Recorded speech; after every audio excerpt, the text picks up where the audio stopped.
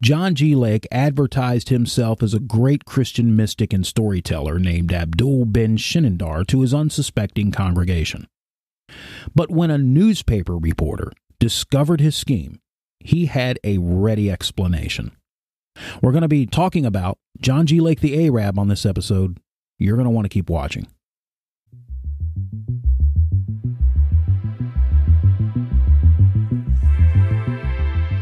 Hello and welcome to Long for Truth. My name is Daniel Long. Whether you are listening to the podcast or watching on YouTube, thank you so much for joining me. I really do appreciate you stopping by. And if you are watching on YouTube and you haven't subscribed yet, make sure you hit that subscribe button and then click the little bell icon next to it so you'll be notified every time I upload. I try to do that once a week, so don't forget to click the bell. And as always, you guys listening to the podcast, I will make sure that I put a link to this YouTube video in the podcast show notes so you can check that out as well. All right, on to the video.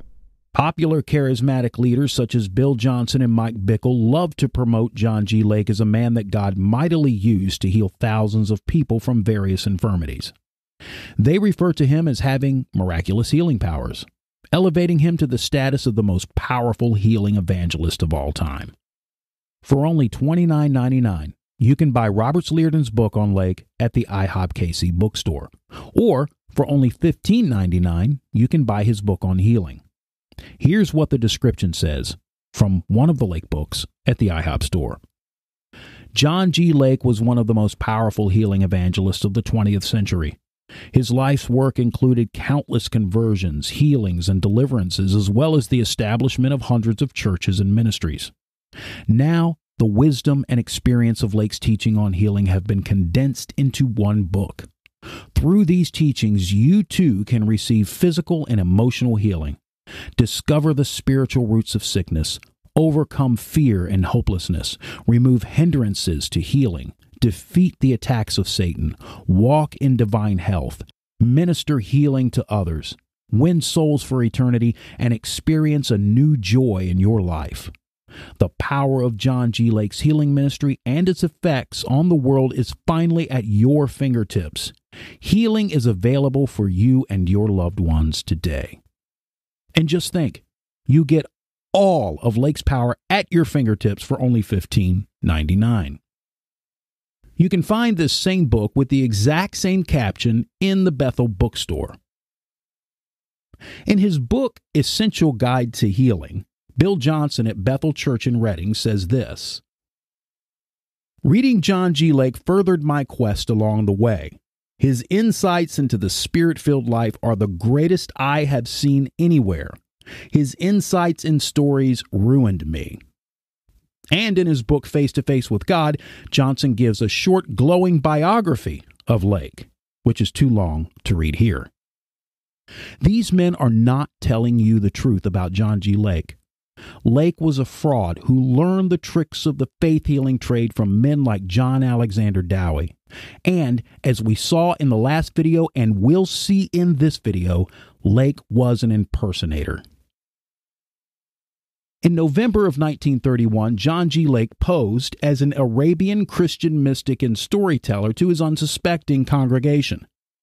Here is the ad in the Spokane Chronicle from November 3rd, 1931. Divine Healing, Dr. Lake's Church, 4th and McLean, Sunday only, 3 and 8 p.m., commencing November 3rd, 7:30, at the Big Tabernacle every night. Special Thanksgiving service, Thursday, 3 p.m. Hear our great Arab preacher and Bible storyteller in native costume, Abdul Ben Shinandar, at the Big Tabernacle, Lincoln and Sharp, commencing Monday, 7:30. As you can see, nowhere in the ad is it ever mentioned that Lake is Abdul Ben Shinandar. The only part of the ad that even mentions Lake at all is where Abdul will appear, and that's at Lake's church. The ad specifically says, "Hear our great Arab preacher and Bible storyteller in native costume," and then it gives his name under the picture in big and bold letters at the bottom. Here's another ad from the same paper, dated November 14th, 1931. Church notes: Abdul Ben Shinandar, an Arabian Christian, who it is claimed was a companion of Lawrence and Adair in Arabia, will appear in Spokane November 23rd in the Tabernacle, Lincoln and Sharp, for an evangelistic engagement. The Oriental Christian mystic is being brought to Spokane by the Reverend Joh G. Lake, who recently purchased the Tabernacle. In this ad, we can directly see that this Arab Christian, who is really Joh G. Lake, is supposed to be brought by Lake to Spokane to appear at Lake's church. Nowhere does this ad mention at all that Abdul is Lake. Lake was purposely setting out to deceive people coming to this event. It wasn't long, however, before Lake was found out by a newspaper reporter desiring to interview Abdul. Lake tried to make up an excuse, saying that he wasn't sure that Abdul would appear since, quote, he wasn't going over very well. B.S. Hebden, the man who introduced Abdul to the spectators, was the one who revealed Lake's secret identity to the reporter. Here's the article from the Spokane Chronicle, November 25th, 1931. Abdul Shinandar is Joh G. Lake. Abdul Ben Shinandar, mentioned as the great Christian mystic and Arab storyteller, is none other than Reverend Joh G. Lake himself. Appearing in native costume, Abdul Ben Shinandar has spoken to audiences at the Big Tabernacle at Lincoln and Sharp this week. Introductions at the evening meeting have been made by B.S. Hebden, local plumber. The Reverend Mr. Lake has a ready explanation for the fact that no hint of the masquerade appears in the posters and other advertisements of the tabernacle meetings. Since the advertisement set forth that Abdul Ben Shinandar was the companion of Lawrence in Arabia, a Chronicle representative this morning set out to interview the famous Arab. The Reverend Mr. Lake was reached on the phone. "Is he going to appear at the tabernacle tonight?" Mr. Lake was asked. "I can't say for sure," replied the Reverend Mr. Lake. "You see, he hasn't been going over very well." Mr. Hebden was called.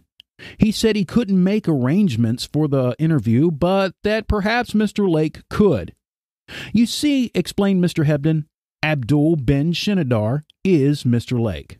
The Reverend Mr. Lake later appeared at the Chronicle. He said, "Yes, I am Abdul Ben Shinandar. That is the name under which I am registered in the Society of Arab Storytellers. I am the only Christian missionary ever to be admitted to the society. I qualified in 1911. In my early missionary life, I made the acquaintance of W.T. Stead of London, editor of the Review of Reviews, and he financed my trip to Arabia, where I remained a year and 7 months. I met Lawrence when he was a lieutenant in the British Army, long before he came into fame, bringing all the Arabian chiefs together to fight against the Turk in the World War. Often Lawrence and Adair, an important aide of Lawrence, and I slept under the same blanket." Notice that Lake said he was funded by W.T. Stead. Stead was a famous newspaper journalist, and Lake said he was funded by this man for a trip to Arabia. Well, when did this trip take place? I found nothing in my own research that shows Lake spending any time at all in Arabia. In his book, How to Be Filled with Spiritual Power, Harold Chadwick gives a timeline of important events in Lake's life. Let's take a look for a moment at that timeline. March 1870, Joh G. Lake is born at St. Mary's, Ontario. 1886, Lake receives Christ as Lord and Savior. 1890, Lake receives the experience of sanctification. October 1891, Lake becomes a Methodist minister in Chicago. February 1893, Lake marries Jenny Stevens. 1897, several physicians diagnosed Jenny as having incurable tuberculosis. 1898, Lake takes Jenny to the healing home of John Alexander Dowie in Zion City, Illinois, where on April 28th, Dowie prays for her and she's instantly healed of tuberculosis and heart disease.